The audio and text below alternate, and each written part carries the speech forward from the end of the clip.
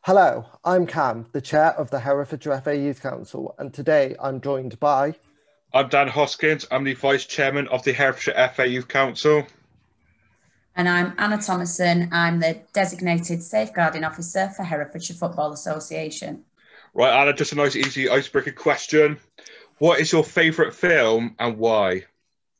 See, I've been trying to hide how old I am with my film choice. And I've been talking about it, but I've got to go with a film from the 80s, which is Willow. I loved it. With Warwick Davis, Willow. That's the one. Yeah, I've seen that one. There you go. Right, next, here comes the serious questions now. Question one, why did you become the Designated Safeguarding Officer at HFA? Right, okay. So my background is mainly in dance. And I've been a dance teacher for years and years and years, but as part of my teacher education, I covered a lot of safeguarding in sport. So it appeared to be a no-brainer because both of my children and my husband are all heavily involved in football in Herefordshire. My son plays in the Junior League and for the HFA Boys Development Centre, and my daughter the same in the Girls League and the Girls Development Centre. So it was, it's great. All of us together as a family, we've all got something in common. I really, really enjoy the job. It's important to keep children safe playing football.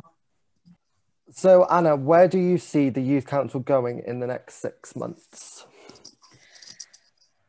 I've been thinking about this a lot, and it's got to go from strength to strength because it's very important for us to listen to the voice of under 18s, especially under 18s and young people in Herefordshire.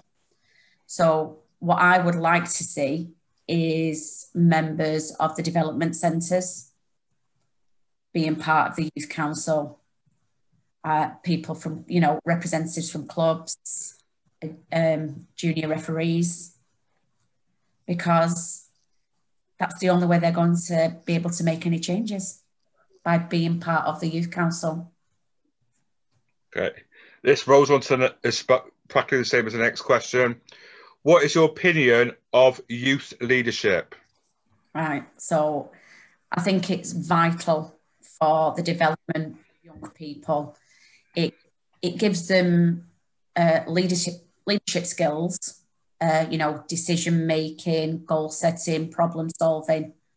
And those are great things to learn as a young person for going out there when you're getting a job, when, education's come to an end, the things that people are looking for. And there's nothing greater than learning those skills in football. So, Anna, what has been your favourite thing that the Youth Council has done in the last 12 months? I've got two things. Okay, so my first one has to be the podcasts because it's so different. It's so different. It's not something we've ever done. You've modernised us. You've made us relevant, which is really, it's great. It's great, and it's come from you guys yourselves. It's not us pushing that. But equally, I am impressed with the relationship that you've built up with the staff at the HFA, doing what we're doing now, talking about it, finding out about how the HFA works, taking the time out to find out how different our jobs are and the different approaches we all take to our work. And it's, that's important. And hopefully this, building up this relationship and the podcast will increase the amount of participation that we get with the Youth Council, hopefully. Right. Mm-hmm. Next question is, what would be your message to a young person who is thinking about joining the HFA Youth Council? Do it. We have, we've been putting out quite a few surveys online, And it's very, very obvious that there's lots of young people with opinions on changes that we need to make in football. And it's okay filling out a survey, but this is the way you can make the changes. You can make a difference by being part of the youth council, you know, instead of, you know, sitting there and moaning about it. You know, join us, help us.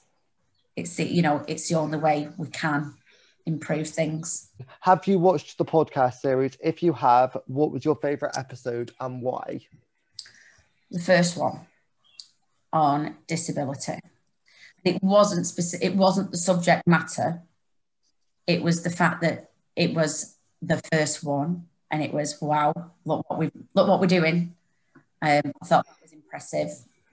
But it was really great to hear everybody talking about the challenges that they've faced and how they've overcome them, that it hasn't defeated you, that you've carried on, you know, despite what you've faced and the behaviours towards you.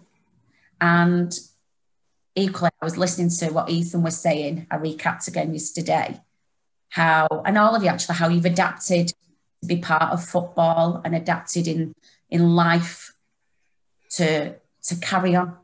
I love that everyone kept saying, but we're normal. And it was, you know, it shouldn't be viewed any other way.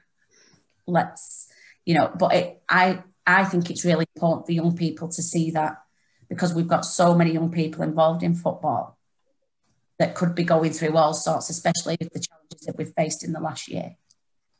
I think it would be really great for them to see that, look, we've been there, we've got through it, we've adapted, and we're still going strong. Would you like to see a second series?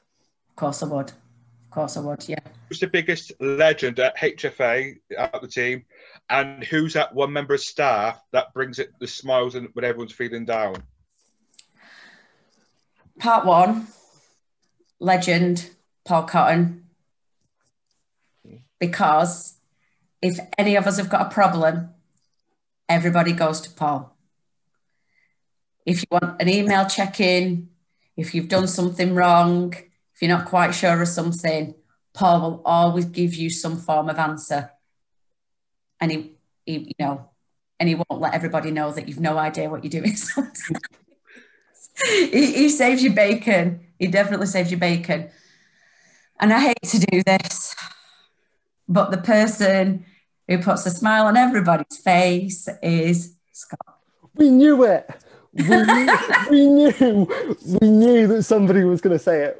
A lot of the team have said it, but he is so much fun, and we know that is because he's our staff leader, and the fact that he's applied for Leadership Academy this year is going to be, if he gets in, it's going to be so much fun. Yeah, he never stops, even from the cleaners to the, you know, pitch attendants, anybody visiting, everyone. It's just everybody gets welcomed with the same, hi, how are you? You know, he talks to everybody like he's known them his whole life. He does. And, you know, he does team meetings, you know, woe betide if you've done something ridiculous online. Scott will make a fool of you and have everybody laughing in a team meeting, and ridiculous images of you'll be appearing in his background for teams. And I think you saying that he kept everybody going, he kept the youth council going, because we decided very early on that we wanted to keep going, hence why we went online very quickly. A lot of other youth councils around England didn't. So I think the fact that he was willing to support us with that has been the thing that's kept us all going, because as you'll know, all of the youth council have, or most of us have got disabilities. So the fact that a lot of us have shielded or haven't been out very much in the last year, he's been that one constant that's kind of always been there. Anna, thank you ever so much for sitting down with us. You're the penultimate interview that we've got to do. We've got one more after yours, but thank you ever so much for taking the time out Thanks, guys. It's been a pleasure. For sitting with us, and we've learnt so much about you, hopefully, and the fact that you're a Manchester City supporter doesn't bother us.